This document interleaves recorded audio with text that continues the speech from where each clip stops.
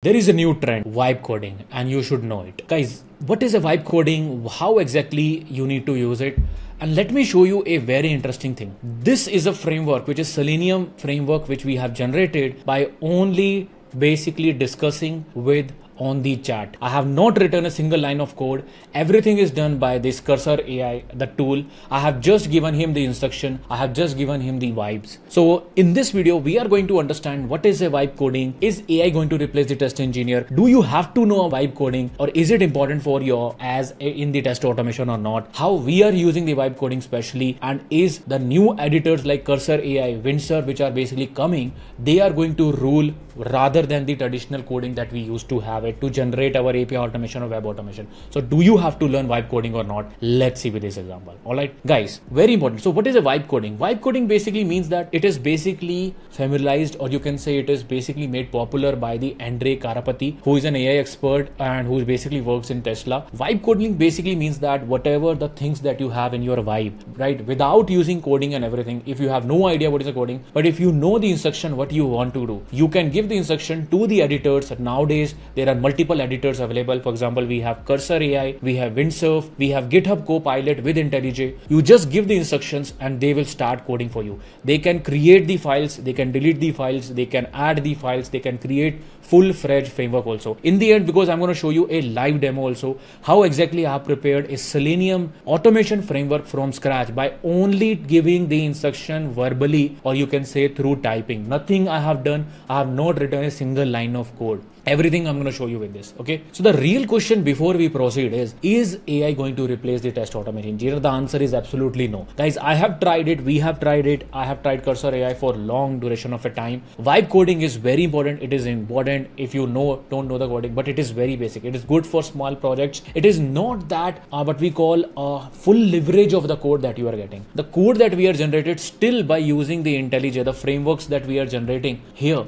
are still the power they basically have. So whatever the API automation framework, for example, this that we have generate, all these, they still have the powers, right? Whatever, this is by the way 11x batch that where we have generally generate all the codes and everything. They still have the power, which basically is missing in the web coding. Is AI going to replace the test engineer? The answer is absolutely no. You are going to be more productive. We got more productive. So I'll tell you my scenario also in our organization. We started adding this Cursor AI and everything. We started a trial. People who are basically afraid or coding, now they are basically using more to generate the code. They are basically increasing their productivity. They can basically able to debug their programs. They are able to explain the program. It can explain the program also, right? All the things which they are leveraging right now. The real question is when to use this in test automation. How we are using, guys. Nowadays, we are not fully using to generate the code because it's a production ready code. We have like 11,000, 12,000 test cases, and we don't want that, okay, people should add the test cases by using the AI. What we want is you can take help from the Cursor AI. For example, I'll tell you also, for example, suppose you don't understand this code. This is the code that you don't understand. Nowadays, what you can do is you can add to chat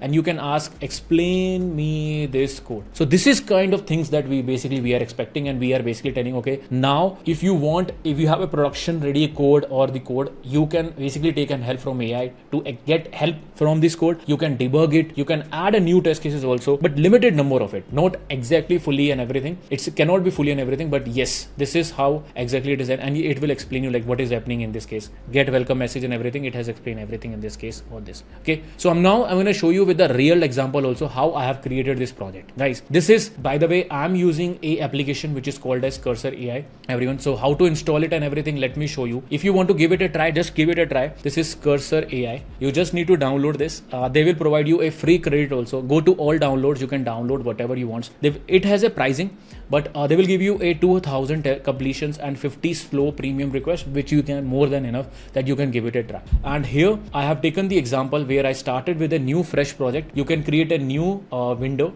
just create a new folder and open that project where I have started to give instructions like a normal chatgpt we give, right? Create a project with Maven test ng, add a error report.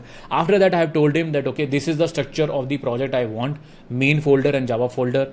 I want you to introduce the page object model also. So they introduced the page object model. I told him to introduce the DDT, which is data driven testing also. So he introduced the data driven testing. I told him to include the Apache POI. He created the Apache POI file from scratch. Nothing I have tried. Page object model for base page, sample page, test page, everything he has added for this. I have told him to add a Jenkins file so that I can run on Jenkins. Same he has added. Again, I try to delete file. Deletion is generally not allowed because it is very scary, right? And all, but it has given me instruction you can delete by using this. I've told him that now I have a login page and dashboard page, which is an automation that I want to do. Add the page object model. He has added the driver manager also with the latest version of Selenium 4.29. It has made the driver manager with thread local support, which can run on your Selenium grid also, and multiple things. It has added the listener for screenshot, multiple things, page visibility, explanation functions, new dashboard functions, updated the function, everything, updated the structure. And after the almost 20 minutes of figuring out everything, it has generated the framework which can now and can automate and basically run for the one of the website. It can automate also. So that's the power of the vibe coding. Now you can understand, which is upcoming for you. So of course, live demo I have shown you also, right? So how exactly we can use directly? We are using, especially with intent, for example, we are using GitHub Copilot and everything. Cursor AI, I have recently switched to it, where we are using and I'm explaining. I cannot show you my live code, but this is one of this is how exactly we are using. We are using it for debugging. We are using to explain the code. We are using to add new files. We are using to add new things, improving, handling gracefully, code reviews, and multiple things. This is how exactly the vibe coding is basically going to change the test automation also.